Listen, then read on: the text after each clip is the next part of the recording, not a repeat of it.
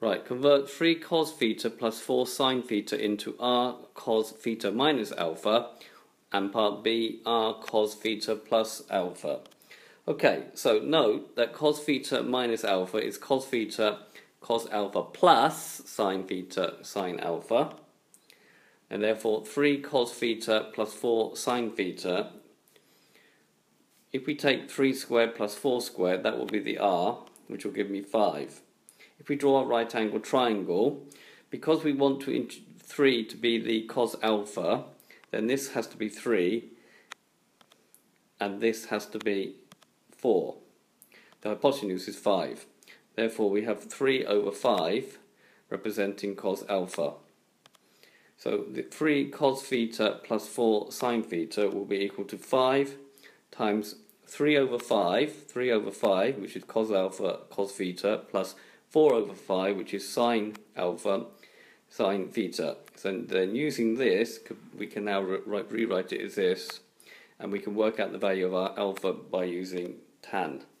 So we've got 5 cos theta cos alpha plus sin theta sin alpha.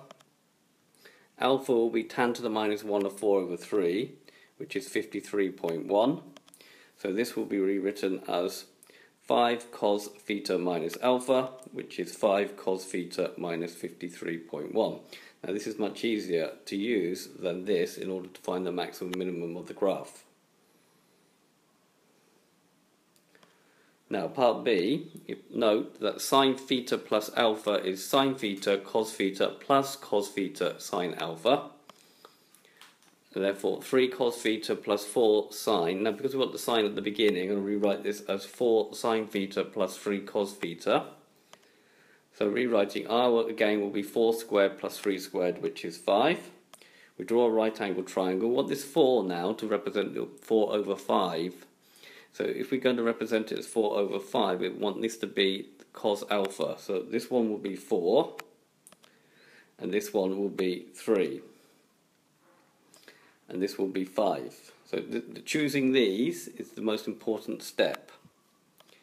So 4 sin theta plus 3 cos theta is 5 brackets 4 over 5 sin theta plus 3 over 5 cos theta, which is going to be 5 bracket sin theta cos alpha, 4 over 5, plus cos theta sin alpha, 3 over 5.